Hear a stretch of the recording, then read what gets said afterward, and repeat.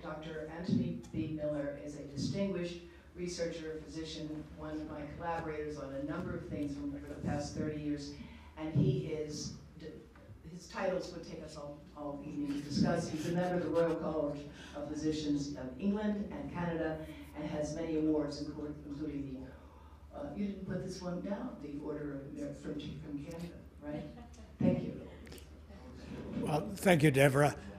Thank you, everybody, for coming. I'm delighted to be in this beautiful part of the world. This week is the first time I've ever been here. Now, I want to discuss the human evidence that cell phones probably cause brain cancer, not possibly, as was concluded by IOC in 2011. There are actually three important sets of human studies that lead me to this conclusion. The Interphone study that Dr. Sasko described has conducted further analyses, particularly of the study that was conducted in Canada, and they have confirmed a doubling of risk, twofold increased risk for 10 or more years use of cell phone. And Lennart Hardell in Sweden and his colleagues, who'd done numerous studies before, has again conducted further studies and combined analyses, and he confirms a 2 to 5-fold increased risk after prolonged use of cell and cordless phones.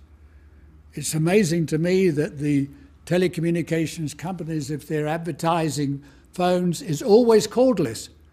But it's the ones which are linked directly, not cordless, which are safe. It's the cordless which are dangerous. And then there is a very important study in 3 areas of France which has found an up to 5-fold increased risk for those with 5 or more years of cell phone use.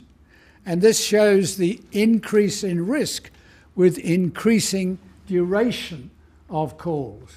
And duration of calls and duration of use are very important in terms of showing increased risk, both, sorry, I'm going to go back, for the malignant tumours, the gliomas, and also, interestingly, the tumours of the lining of the brain. So we have to be extremely cautious over prolonged use of cell phones, and as I've said, in of cordless phones also. Now, many people, many journalists particularly, ask, why has there been no overall increased cancer incidence? Well, the reason is the expectation is that change will be slow. We're dealing with something which is increasing the risk of rather a rare tumour, and we expect that the change will occur, but it will be, for a while, small. Also, there have been a number of changes in the way we diagnose brain cancers. Head CTs, they have changed the issue. We've had a situation where what used to be diagnosed clinically as a stroke is now recognised as bleeding from a brain tumour, but also we found there are brain tumours in different areas of the brain that we didn't know. So there is likely to be some confusion. And the latent period to see a major effect is likely to be prolonged. We know this was so for tobacco smoking.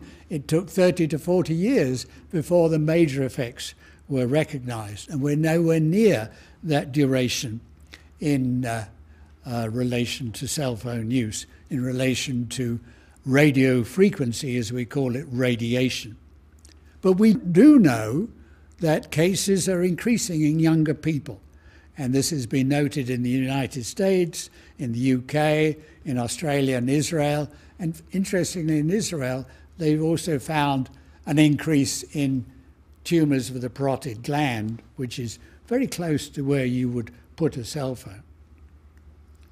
And we now know that brain tumours are now the highest incidence cancers in US adolescents. And this is a relatively recent report. that appeared in 2016.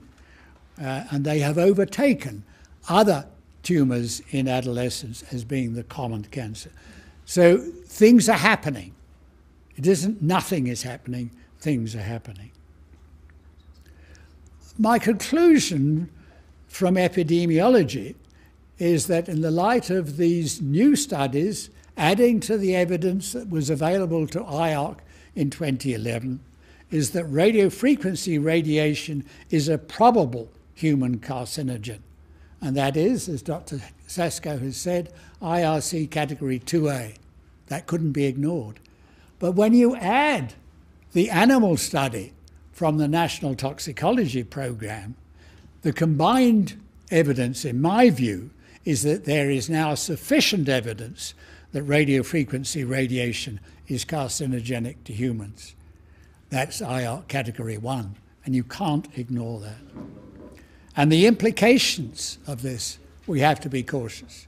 Radiofrequency radiation is now ubiquitous. We're probably exposed to it in this room, even though we do not want to be.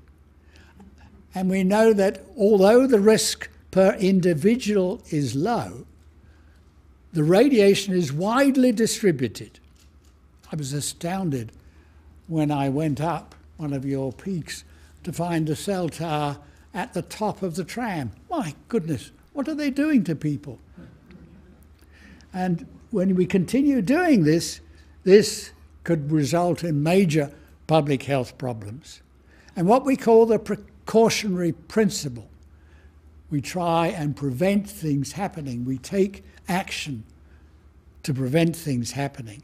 We must be applied now. And as we did many years ago for ionizing radiation, X-rays, radiation from cobalt, we should adopt the principle that we reduce exposure to as low a level as reasonably achievable. And if we do this, we can probably avoid a public health emergency. Thank you for your attention.